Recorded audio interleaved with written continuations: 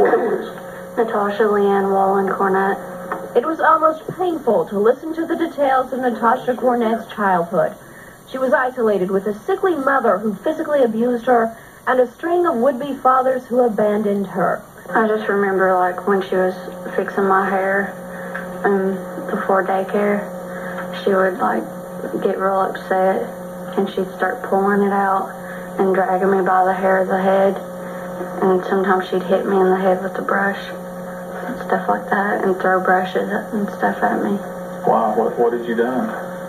I don't know. I mean, she said that I sassed her, but I don't remember doing it. She'd, like, hit me with her fist, or she'd grab whatever was near her and hit me with that.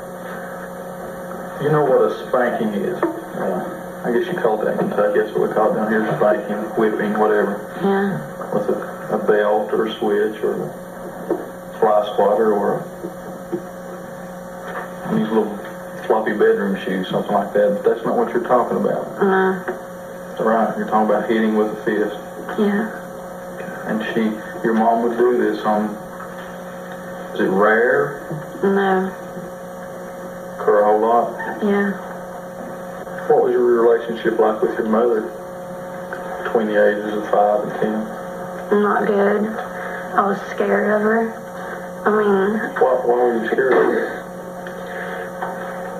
Well, I knew she could hurt me, but I was more scared of her leaving, because that's, like, what she threatened to do more, was to leave me.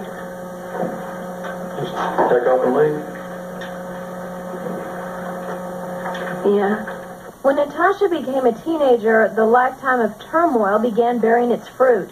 Natasha started dressing in dark clothing. She dropped out of school, and she took over the task of abusing herself. When did you start cutting yourself?